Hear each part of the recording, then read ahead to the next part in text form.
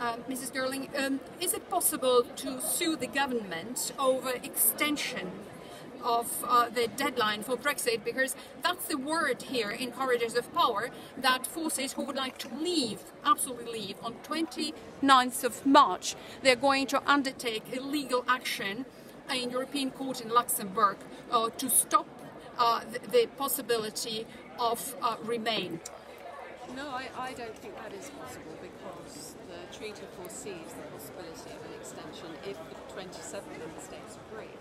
What I've heard is that Mr Farage, on behalf of, if you like, the leavers of the UK, is doing a deal with Mr Salvini from the Lega Nord, who in effect controls the Italian position in council, that they will veto the 27. So the 27 might not be able to agree that there will be an extension because Salvini will veto it. Now, I don't know how true that is. That's a rumour that's circulating.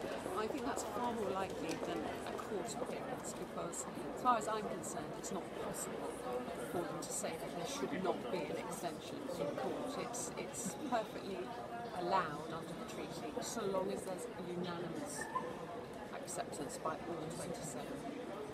Well, as our UK citizen, are you prepared to pack your luggage and leave on 29th? What is your sentiment? How you feel the situation?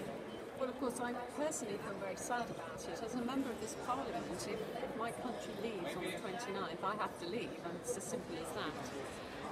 So I would be extremely unhappy about that. I believe that the UK's membership of the European Union is a precious thing.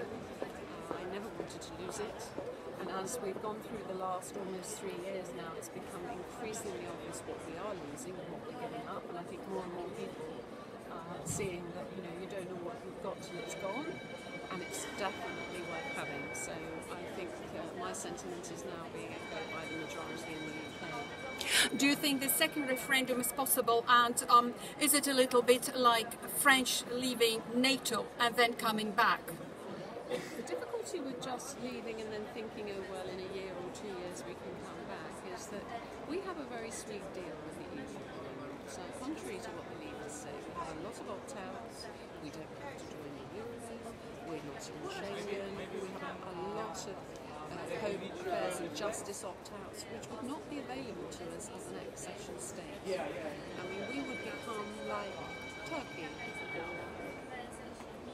Montenegro, or wherever. We would be a state that would have to satisfy all of the terms of the European Union to join, and that would not be the deal that we currently have as a member. But do you take the Brexit as fait accompli, as the fact that you leave and that's all, because you leave without a deal, or you still think that it's reversible and your government can cancel it and have a second referendum, for example? Well, I've been working on a second referendum for over a year now. I mean, I'm strongly part of that campaign.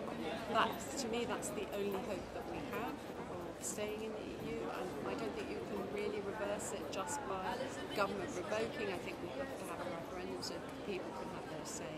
I think we've reached the end of the road now on what the UK Parliament and government between them can come up with for the terms on which we leave, and now we should take it back to the people to decide. So no, I don't just accept that we're leaving in 2 weeks. I think, I'm pretty sure we won't be actually, but I don't wish to have a hostage to fortune. I think it's always possible that we will be, because it's, as it stands, the legislation says we leave. So Parliament have to apply that, they have to revoke that legislation, and that's a big ask.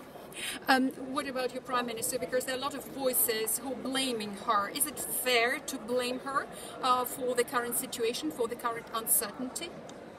Absolutely. She took this on board. She decided way back when she made the Lancaster House speech that we're all Brexiters now, and the way in which you leave is set out by her red lines. No ECJ, no single market, no customs union, no free movement. That was an absolute tactical error in my view. That was the point at which I turned away and thought, I can't support that, because to me, the referendum result, which was very close, was a siren call for saying we need a softer Brexit, we need something that satisfies both sides, and that was never going to satisfy both side because that was a completely hard Brexit. And then, of course, she completely failed to deal with the issue of the Irish border, which everyone recognised long before was going to be a problem, and it's just been, the can has just been kicked down the road. So, do I blame her? Absolutely, 100%. And the people who advise her.